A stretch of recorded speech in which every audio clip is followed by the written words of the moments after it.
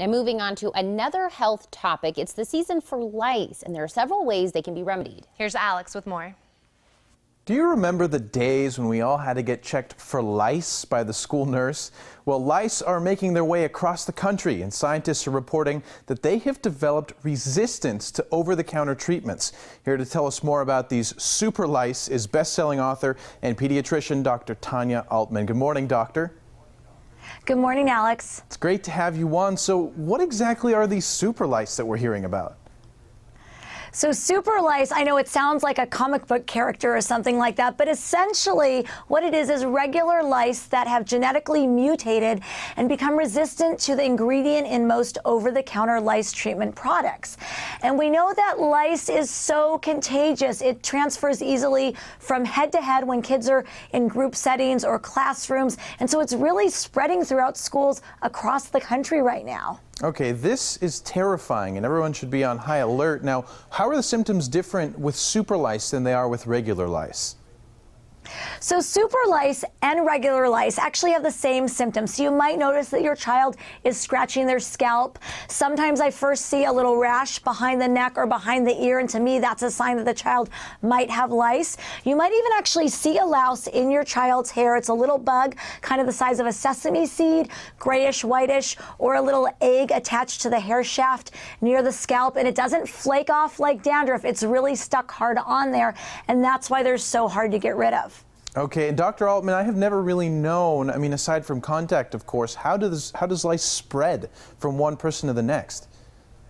So lice crawl. They don't jump, they don't fly, they just crawl. But because kids are in such close contact with each other, they're hugging, they're playing, they might share hats, they might share headbands or combs, or they stack up their jackets or sweaters on top of each other, and lice can crawl from one sweater to another, and then your child puts her sweater on or her hoodie on, and that's how she gets lice, and then she brings it home. So if your child has lice at home, you want to make sure that you wash all their clothing in hot water, dry it on hot.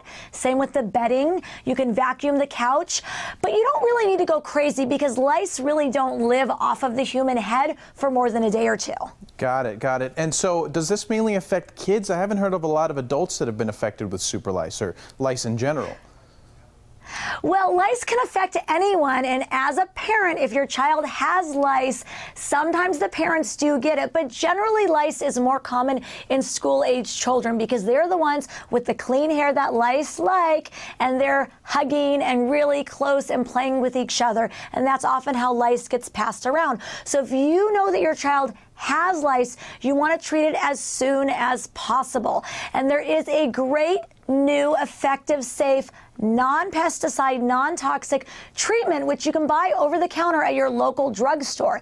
It's called Nix Ultra, and it's the only product right now that is approved to kill super lice, regular lice, and their eggs. That's excellent. And so how does it actually work to kill these parasites? And that's a great question. So it essentially coats the lice and the eggs and the hair shaft in a super slippery substance. It's like mineral oil. And then you can easily comb the lice and nits out of your child's hair. And in the past, that's been one of the hardest things to do, especially if you have a daughter or a child with lots of hair, lots of curly, kinky hair. You have to sit there and comb through every single hair. But with Nix Ultra, it makes the whole process a lot easier. And it's actually very effective. So one treatment is often enough to get rid of lice, and that way it won't spread to everybody else in your house. This is revolutionary. I mean, I've heard of some old school treatments like mayonnaise and, of course, shaving your kid's head, but I don't imagine that would be too popular with the girl with the long hair. So, Dr. Altman, if people want to learn a little bit more about Nix and about other ways to treat lice, where can they go? So if you want to know more about lice, how to identify it, how to prevent it, how to treat it, you can go to nixlice.com, and there's a lot of great resources on that site for parents. Dr. Tanya Altman, thank you so much for joining us today. Thank you, Alex. All right, everybody else, stay right where you are. The Morning Blend will be right back.